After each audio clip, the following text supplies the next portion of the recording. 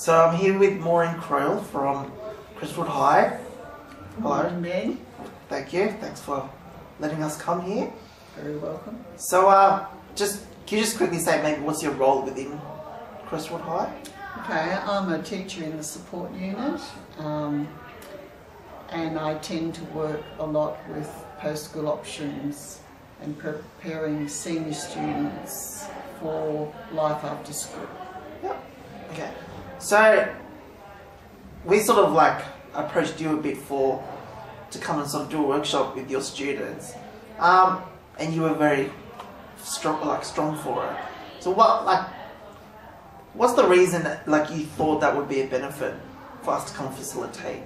Okay, so with the support unit, the students are quite isolated when they're looking at post-school options, and I thought it would be of great value for them to meet with you, knowing your outgoing personality, and with Peter, so that they could have examples of what life is like after school, that it doesn't all of a sudden stop. There's a lot of things out there for them, but they just have to know how to access and to believe that, you know, they can keep pushing till they find something that they're really happy doing.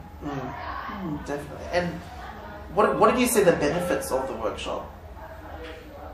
The greatest benefit to me was I was quite surprised how every student was engaged in the program. Students who normally are very quiet and not very outgoing in volunteering information or answering questions, but every student in both senior and junior groups were very receptive. I think it was very non-threatening, and they were talking to yourself, Peter and Sarah and the other members of your group that understood disability, and it was just a very positive atmosphere.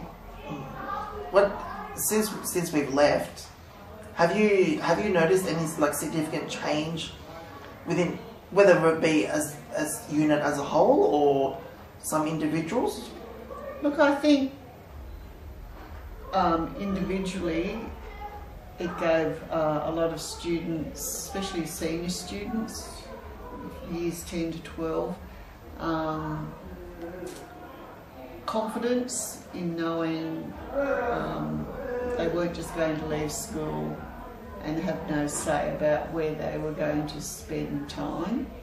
So I think individually it has given kids that confidence, and I think perhaps if we went on and continued the program later on, I think we would see a more overall change. But having just had the one session, I still think it was a very positive experience. So you definitely, sort of sounds like you may want it to happen in the future, like sort of an annual? Yeah, I think so. Potential? We could talk about different perspectives to cover, so that it was different each year, maybe building up to post-school options and senior school. And I think leisure and recreation is a really important aspect, independent living, all those things. I think if the students see someone who's experiencing and actually doing these things, it makes it more real. So yeah, I think definitely should be an ongoing program. Cool. Well, thank you. Thank you for answering my questions.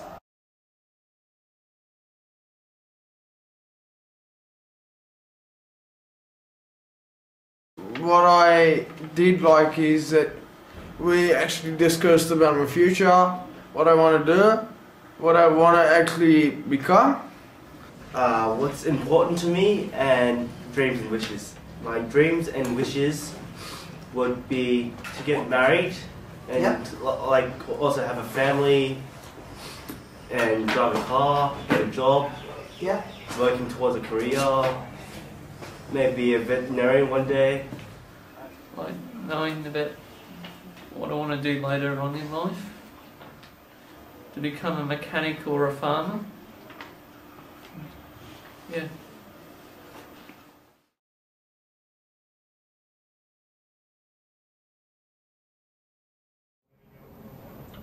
It was probably the first time I've been able to be head facilitator. So I ran the day, but so what we did with the kids was we concentrated on what their dreams and wishes were and what they wanted to achieve outside of school, using a number of person-centered tools. And I think for me it was something very different, working with school kids. It's something that I've never experienced before.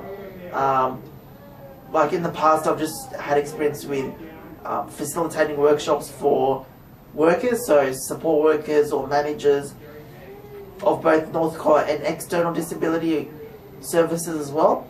So going into high school and working with the kids and their teachers was like something that I really enjoyed doing, and it's something that I really want to look at expanding into within the future. And there was also a large number of students there that had autism, which was a completely new experience for all of us, but it was something that I think we did quite well, and I really loved doing.